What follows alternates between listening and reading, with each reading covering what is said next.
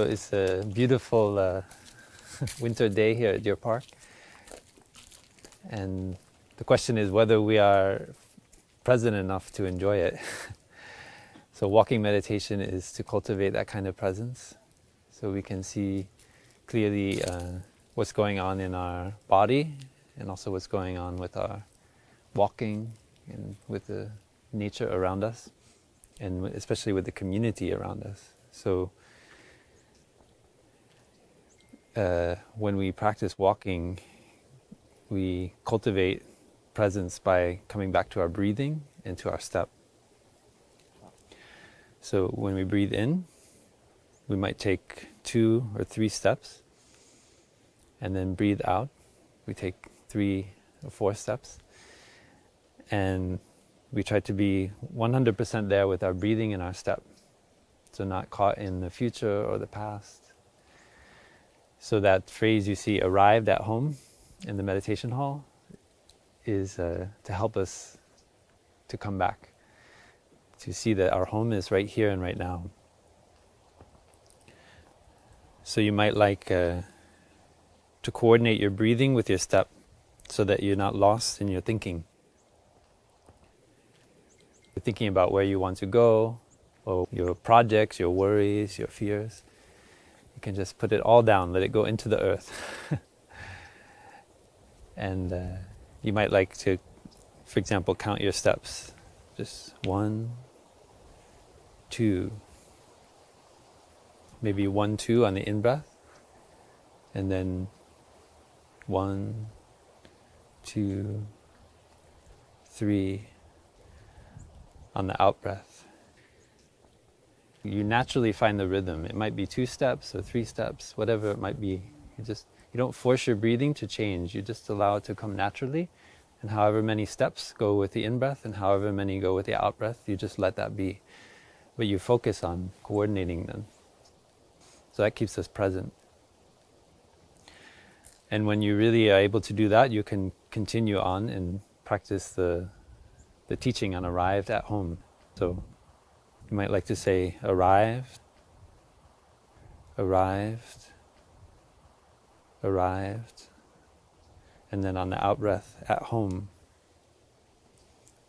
at home, at home. It means that your step is home, right here, right now, and not somewhere else. So Tai, our teacher, loved to remind us that the direction of life is here and now. Or sorry, the address of life is here and now. So wherever we are, we can be at home. Wherever we are, we can be at peace. Wherever we are, we can enjoy life within us and around us. Sometimes look at human beings and they think, why are we always running around everywhere? Why can we not just come back and enjoy this moment on the earth? So let's try to realize that today.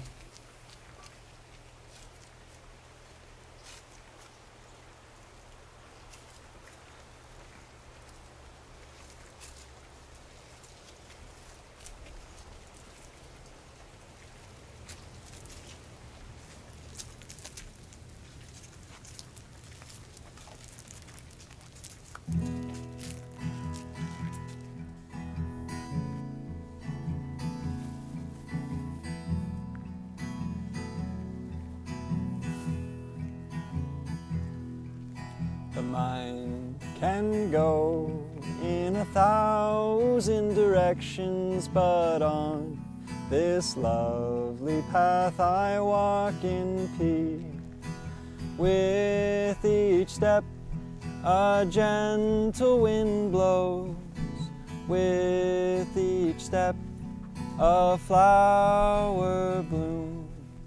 The mind can go in 1,000 directions, but on this lovely path I walk in peace.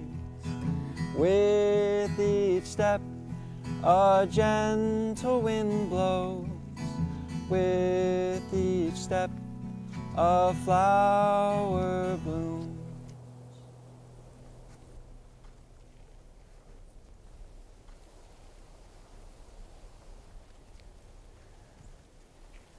You might like to also walk with your ancestors, your mother, your father.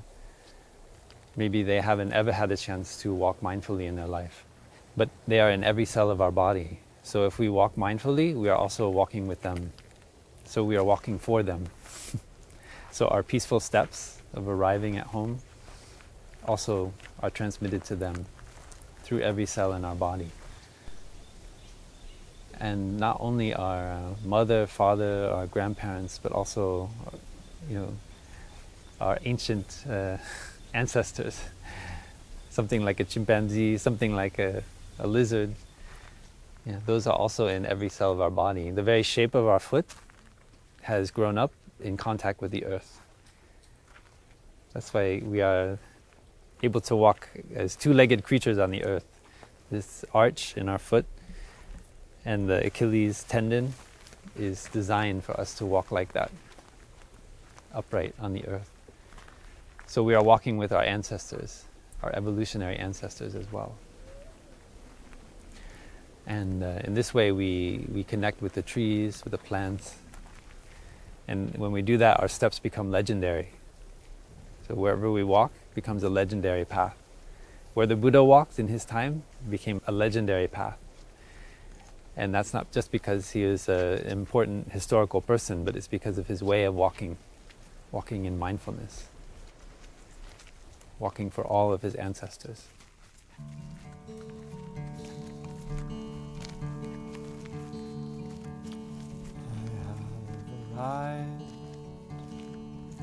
I am home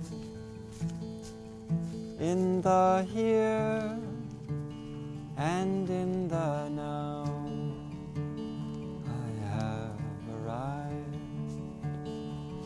I am home in the here and in the now. I am solid, I am free. I am solid, I am free. In the ultimate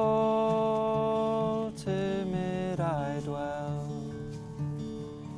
In the